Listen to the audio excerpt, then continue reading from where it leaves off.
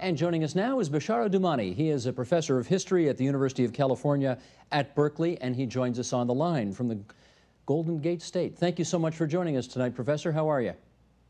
I'm pretty good. Thank you for inviting me, Steve. Not at all. Well, of course, I want to talk to you about Barack Obama's victory, and I want to find out how enthusiastic you believe Palestinians to be that he won the election.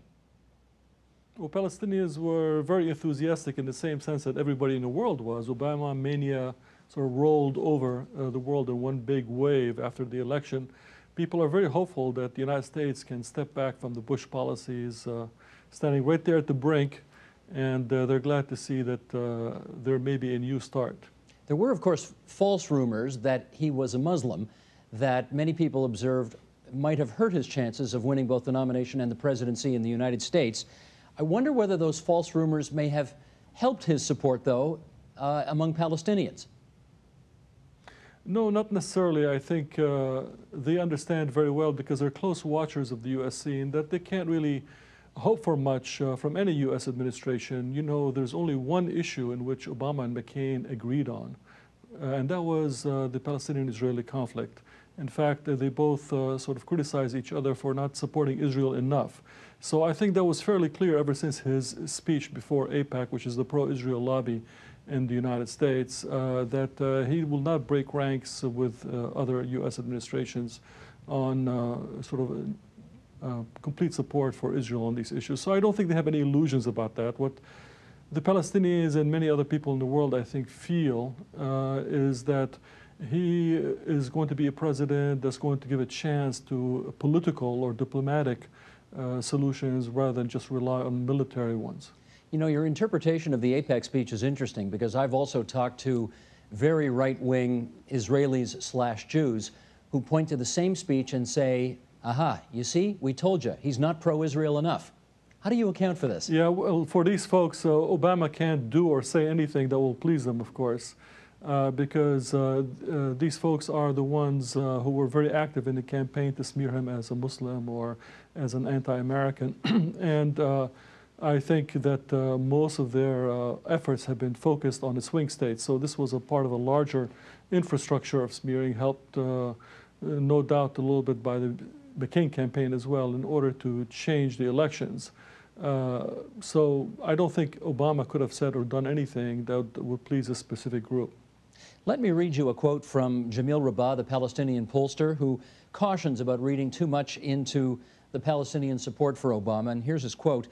They like this guy, he says, because he's black, because he's not the typical blue-eyed white Westerner. But they don't know anything about what he stands for. They're investing so much in what they think he promises because he's not George Bush. They see in him what they want to see, but they're setting themselves up for disappointment. Do you agree with that?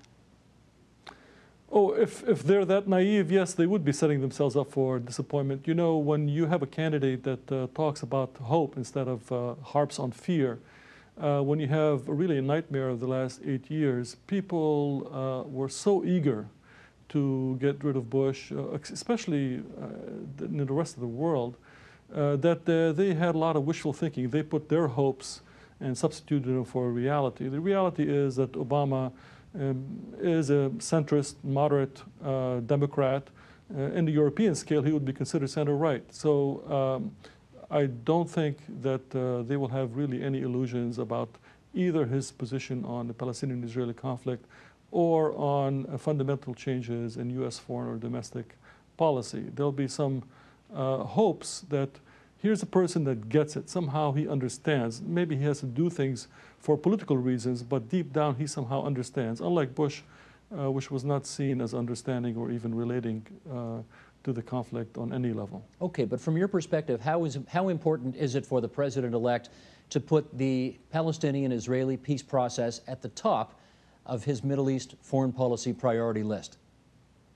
Well, if he does, he will be an exception rather than the rule. Most presidents try to avoid that and deal with it only at a later stage. By then, of course, it's too late for them to make any real difference. I agree with President Carter, who recently said that Obama should move right away, within a month, on the Palestinian-Israeli conflict. That will have great symbolic significance, because it'll probably ease tensions in the Middle East a great deal, and will give a lot of hope that something might happen in the future. It will also help them test the waters. And by the way, the Palestinian-Israeli conflict is not unrelated to the larger issues of Iran, of Afghanistan, of Iraq, of the energy crisis, of the world economy. It's, in fact, very much a part of all of that. And so if he wants to move on the economy or on Iran, he really needs to move on the Palestinian-Israeli conflict as well. Well, except that that's the gift in politics, as they say, that never, ever, ever gives.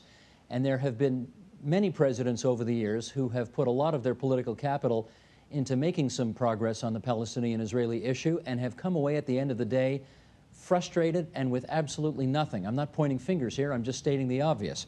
As a given that, does it really make any sense for him, given the other foreign policy problems he has in the world, to put the Palestinian problem so front and center in the first month? Well, another way to ask the question is, can he afford not to?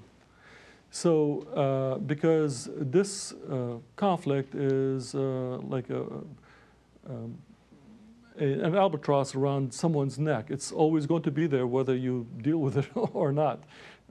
So it's not something that they can ignore. It's part and parcel of a larger shift in how the United States needs to deal with this entire region. The Palestinian-Israeli conflict cannot be shelved. You did mention Iran a couple of answers ago, and I wanted to follow up on that because we recently had Yossi Klein Halevi in here, and the former journalist, now a member of an Israeli think tank, had this to say about Iran and the nuclear issue. Roll tape, please. A nuclear Iran is the most apocalyptic scenario that one can imagine. Even if they don't use their nuclear weapon, the very fact that they will have nuclear capability, first of all, will end any possibility of a negotiated peace to the Palestinian conflict. The Palestinians simply will not show up to the table. Hamas will put a veto on it. Other Arab countries will be terrified of crossing Iran. It will mean the end of a negotiated peace in the Middle East. Professor, do you agree with Yossi Klein Halevi's view that a nuclear Iran would make progress on Palestinian-Israeli issues virtually impossible? No, I don't agree at all. Of course, I do understand why an Israeli doesn't want his country to lose its monopoly on nuclear weapons in the Middle East and not have its way as it's been used to all these years. To have, of course, a strong country with a nuclear weapon will put limits on Israeli power in the region, and I can see how that can be very disconcerting for them. But the fact is the biggest obstacle to Palestinian-Israeli conflict has been that the United States and Israel have not agreed with an international consensus on how this conflict should be solved, and that, in fact, Israel for the last 40 years has been building the infrastructure on the ground through settlements, through the wall, through new roads, etc., that makes a two-state solution impossible. I think that if there is a will, there is a way, and right now Israel has been in such a strong position and had such a unlimited backing from the United States that they haven't had the incentive really to actually make any fundamental changes to their policy. Well, let me just follow up on something you said there for a second, because you said the fact is that the Israelis and the Americans haven't followed the quote-unquote international consensus around this issue, and some would observe that, you know, if the United States, given its singular influence around the world these days, is not a party to an international settlement, then in fact there is no consensus. And that's part of the reason why there's no progress. Isn't that fair to say? Not exactly. By international consensus, I meant that for fair-minded observers of the conflict, there's been enormous discussion over 20, 30, 40 years about how to resolve this issue, and I think there's a clear consensus on what the solution is. It's just a matter of time for Israel and the United States to fall into place. In fact, if you've noticed recently, Shimon Peres has signaled his, what would be the right word to say, his interest in the Arab peace plan promulgated by Saudi Arabia and the Arab Summit not long ago, which encapsulates this international consensus. And if you've also noticed, Ehud Olmert, the former Prime Minister of Israel, made several dramatic comments a few weeks ago in which he also said that Israel made a mistake by not joining this international consensus and by building the settlements instead. So I think there is awareness inside of Israel of how important it is for them to shift policy on this issue, and hopefully there will be awareness in the United States. In fact, I would argue, if you just let me go on for just one more second, that Israel is in many ways more interested in reaching a peace deal with Syria, for example, than the United States under Bush was. The United States government, as you may know, has tried to put lock up these talks and stop them between Israel and Syria because they didn't fit into the larger U.S. plan of what they wanted to do in the region. I don't mean to be, excuse me, I don't mean to be too quarrelsome with you here, but you've quoted Shimon Peres, who's a former labor politician, and labor is at perhaps an all-time low ebb in Israeli popularity right now. You also quoted Ehud Olmert, who's the outgoing prime minister, who's the most disgraced Israeli prime minister in the country's history. However, be that as it may, let me read a quote here from Barry Rubin, who's the director of research at the Interdisciplinary Center in Herzliya, Israel, about the Israeli view of Obama, and that is this: my concern, he says, is that the Islamists will see Obama as weak and feel able to do what they want. Iran won't be afraid to develop nuclear weapons, Hezbollah won't be afraid to attack Israel, and Hamas will be the same. What do you think of those concerns? Again, I think they're playing on a certain politics of fear. They have really nothing to do with reality. There is no reason to think that an Obama administration is going to, let's say, collapse when tested by Iran or someone else, and that the ties between Israel and the United States will somehow fall apart as soon as Obama takes office. These things are not going to happen. Israel and the United States have a very strong alliance and is getting stronger even more with the appointment of, for example, as chief of staff of Rahm Emanuel, whose father is an Israeli citizen, who himself volunteered to serve with the Israeli army, and who is a very hawkish supporter of Israel. Dennis Ross and many others from the Clinton team who will be joining the Obama team have been like Israel's lawyers in the U.S. government for a very long time. They have a track record. So I think these fears about Obama somehow, because he's been accused of being a Muslim or has a middle name of Hussein, will somehow be a threat to the future of Israel is unfounded. Let's talk about the upcoming Israeli elections. They're happening in February of 2009. How do Palestinians view these upcoming elections? Well, they view them with great concern because Israel, of course, is a military occupying power in the West Bank and the Gaza Strip and East Jerusalem. It's also the government has a great deal of effect on what happens to the Palestinian citizens of Israel. So they are very keen to know who will win these elections and what their policies will be. Having said that, I don't expect there'll be any fundamental differences between the candidates when it comes to basic issues such as Jerusalem, such as the settlements, and the wall, and so on. You really think so? I mean, all three of the leaders have been. But sorry, I was just going to say, you think. I just wanted to interrupt there because you said you don't suspect Palestinians see any difference among the three main leaders, and you know it on the fundamental issues, yes. On the fundamental issues, you don't think that that you think Benjamin Netanyahu and Tzipi Livni and Ehud Barak have the same position on peace with the Palestinians? No, they don't have the same positions on peace with the Palestinians, but none of them are willing to remove the 5 major settlement blocks that Israel has built up in the West Bank, and if these are not removed, there can never be a Palestinian state, for example. Do Palestinians, do you think, have a preference as to who would win that election? Yes, usually they like Labor more than Likud on these issues, and in the sense that Labor, at least in the past, has tried to strike a somewhat different path, been more open to the possibilities of negotiations and reaching settlement. And in fact, I think that Israel has sort of reached, in many ways, certain limits of its military power in the sense of what this kind of power can do in terms of political change. The debacle in Lebanon in 2006 have, I think, convinced many Israeli leaders that negotiations are going to be the only way forward in the future. And therefore, I think that the Israeli government will be, no matter who's elected, will be forced into more of a negotiation posture rather than a military invasion posture. And so I think in that sense, we can look forward to more serious negotiations regardless of who gets elected in February. Having said that, I can tell you right away that Netanyahu's positions, openly at least, are a lot worse than Lebanese positions on some basic aspects of what areas Israel might withdraw from in the West Bank and so on, but not on the fundamental issues of the settlements and the wall. Let me ask you then about how Palestinians might influence the outcome of this upcoming election. And to start with, I want to read you something that political analyst Hassan Afif El-Hassan wrote in the Palestine Chronicle, and it goes like this.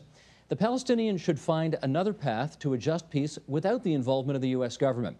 They should focus on dealing with the Israeli people directly, especially the peace camp.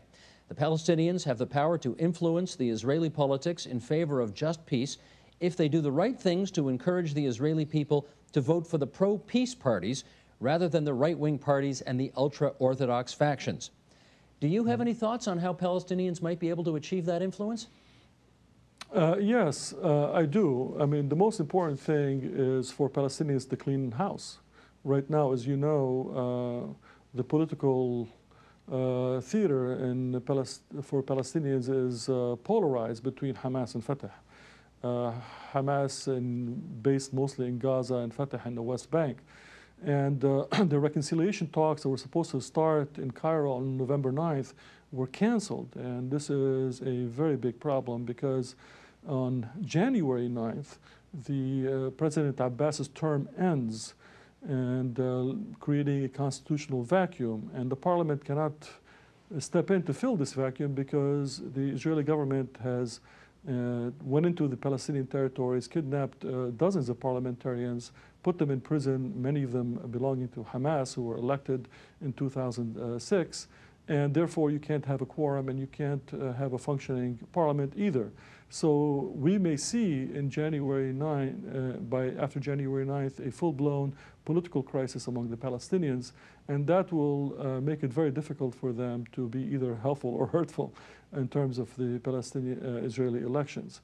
This is one issue. Another is Palestinians who are citizens of Israel, of course, can vote, but they have several parties which don't see eye to eye on many issues, so they don't vote as a bloc. I agree that most of them will vote, as they have in the past, for the more liberal Israeli parties as opposed to the more hawkish ones.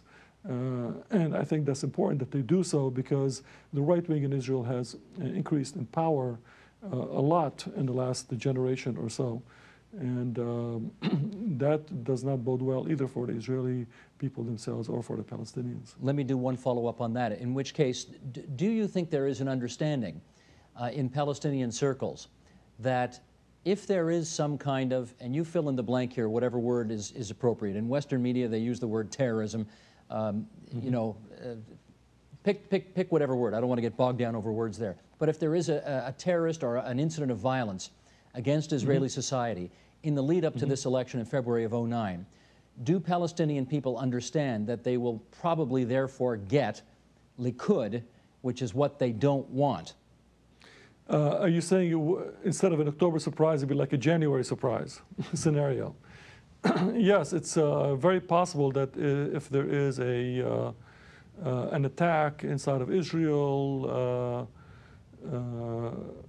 that this may influence the elections. And in fact, there may be people who are interested in having the more hawkish parties win the elections because they don't feel that they can really have much of a political future if there was some sort of a meaningful political process. But I really doubt very much that any of the political parties that are effective among Palestinians today have such a scenario in mind. They realize very much it's against their interest, which is why I think Hamas made a very big deal just recently to go public with the idea of a possibility of a two-state solution in order to basically make it clear to everyone that if something like this happens, it's not because of them. They are willing to really sit down and negotiate on that basis. Professor Doumani, I've got a couple of minutes of satellite time left, and I want to cover some domestic Palestinian politics. Starting with this, we know, of course, there have been constant I mean, tensions is really dramatically understating it. There, you know, it's been almost a state of war between Fatah and Hamas. And I'm wondering if you see any potential for reconciliation on that front in the months ahead.